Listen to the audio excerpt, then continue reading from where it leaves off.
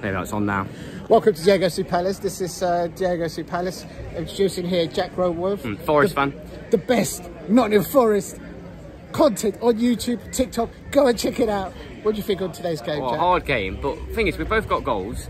I mean, don't get me wrong, we came here last time, we were on a bit of a buzz, we just survived a relegation, beating Arsenal, we were all buzzing, but we certainly got goals in our team, so I reckon today, we've got all players fit. Obviously you're missing Eze and Elise, aren't you? We've got over 14 players injured, do not remind me. Dean Andersen as well. I thought he was coming to us at one point, but I'm going to go with today, I think it's going to be a tight game, there's not much between us. I'm going to go 1-1, I reckon one need to score for us, I reckon Edouard could get one for you.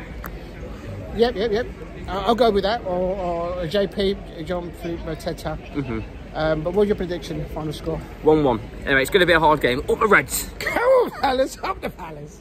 Oh, well, I'll send